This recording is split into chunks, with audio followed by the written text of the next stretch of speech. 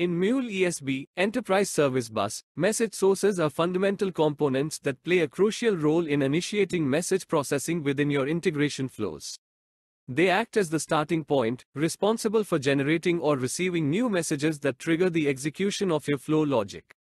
Core functionalities. Message generation. Message sources can create new messages with specific data payloads. This is useful for triggering flows based on events or internal system logic, rather than relying solely on external triggers. Message reception. Some message sources act as endpoints for receiving incoming messages from various external systems or protocols. They listen for incoming messages and deliver them to the flow for processing. Types of message sources in Mule ESB. Mule ESB offers a variety of message sources to cater to different integration scenarios.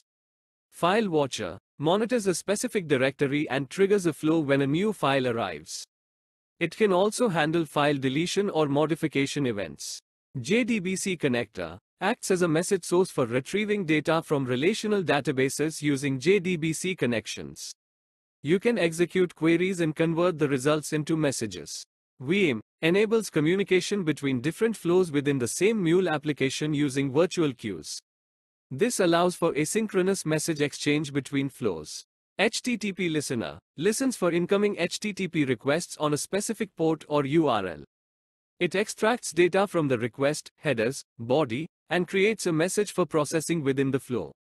JMS AMQP Listener connects to a JMS Java Message Service, broker or AMQP Advanced Message Queuing Protocol server to receive messages from message queues. Benefits of using message sources.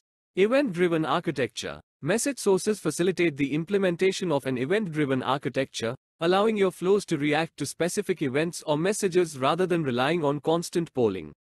Improved flexibility. The variety of message sources available empowers you to integrate with diverse systems and protocols, adapting to different communication patterns. Decoupling. By decoupling message reception from processing logic, you can design more modular and reusable flows. Additional considerations. Configuration. Each message source requires specific configuration details based on its type.